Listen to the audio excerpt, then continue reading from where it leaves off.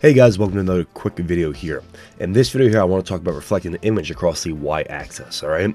And oftentimes when I started working with Unity here, and I see people doing this too here, they make it more difficult than it needs to be here. So they export the image, maybe they load into Photoshop or some type of image converter, then they reflect it and they load it back in here.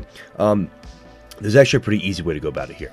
So all I have right now is a canvas here. I'm going to right click on the canvas and I'm going to make an image, UI, and I'm going to go to image.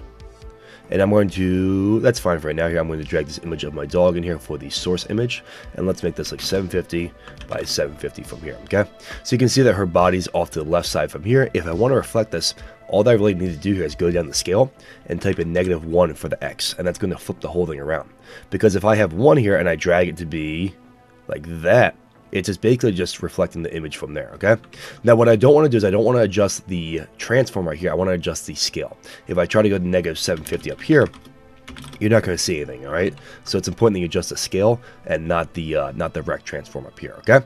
Other than that, if you want to flip it, let's go here. If you want to flip it across the y-axis, I think I mistaked that earlier here, but if I want to flip it from top to bottom here, I could do that too. Or if you had something with 3D element, you could have that going on there too, okay?